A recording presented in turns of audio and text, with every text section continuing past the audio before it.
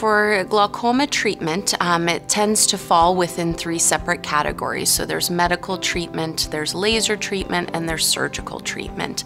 And medications as well as some laser procedures fall into lower risk treatments that we typically start with for patients who have more advanced disease or who have failed medical or laser options. Surgical options may be a consideration in their case.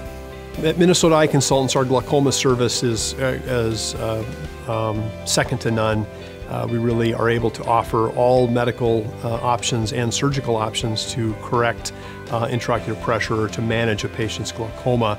There's significant amounts of diagnostic technology that's required to not only confirm that a patient may have glaucoma, but really more importantly to be able to monitor patients over time to determine if their glaucoma is stable or potentially progressing. We then have the ability to deal with whatever we need to hopefully stabilize a patient's disease and maintain their vision throughout their lifetime. So there are a wide variety of treatment options available to glaucoma patients, and it's important to customize these options to your preferences.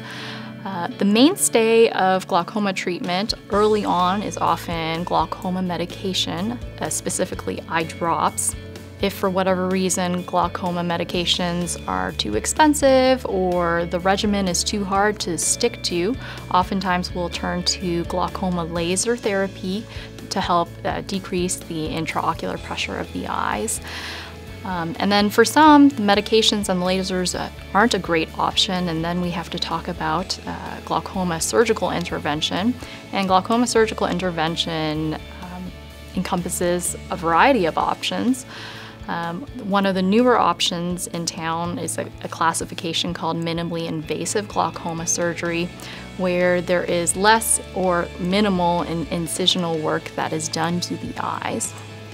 And then there are the traditional surgical options where we might offer something like a trabeculectomy, where we're surgically creating a new drain for the fluid to come out of the eye, or placing an implant called a tube shunt into the eye to facilitate outflow.